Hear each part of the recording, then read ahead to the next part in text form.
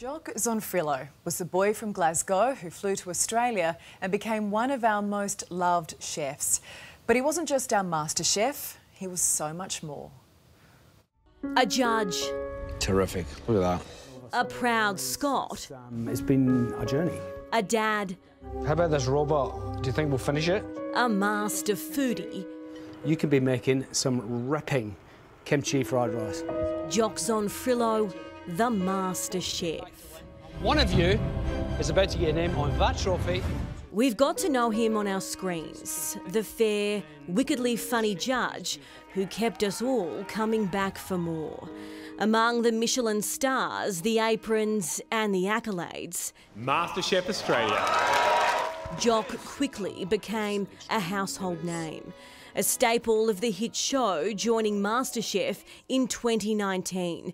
His charismatic charm making him a fast friend of the famous. The Glasgow boy getting his start at age 17, and by 43, he'd made it on Aussie TV. Your 90 minutes starts now. With award-winning restaurants under his belt and a burgeoning career, it was his family who filled his cup. I've got an amazing wife. I've got these amazing children who I'm super connected and close to. I've arrived at this moment in my life where I feel like I've won a gold medal. His life picture perfect from the outside. Deep down, the judge was his own harshest critic. His worry beads never far away. And when I'm feeling anxious or you know, like a little bit stressed, they're worrying. So I flick through them like that. And the more anxious, the more worried you get, the faster I do it. A long-term battle with addiction and anxiety he'd come clean about in his memoir, Jock confessing to his heroin past and the drugs he'd struggled to escape from in his childhood. Maybe 11, 12, smoking pot. That was the first time I ever did drugs. But, you know, then that sort of leads to other stuff, whether it's speed, you know, you're drinking. Jock Zonfrillo was due to front the cameras tonight in the 15th season of MasterChef.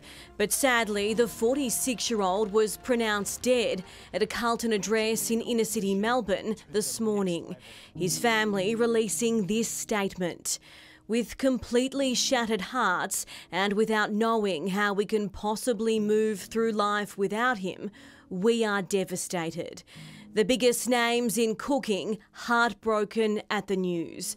Jamie Oliver calling out his generosity and his spirit. We had the best time working together. I can't tell you how good it was to work with him. Gordon Ramsay taking to Twitter to say how much he truly enjoyed the time he spent with Jock on MasterChef. Television commentator Andrew Mercado. He wasn't a judge on MasterChef for that long, but gee, he made an impact, and there will be so many fans of his that will be so devastated. As Jock's family grieve in private, they're asking something of us, to keep him, this proud Scot, in our hearts when we sip our next whiskey. Our thoughts are with Jock's family and his many friends tonight, including his TV MasterChef family at Channel 10.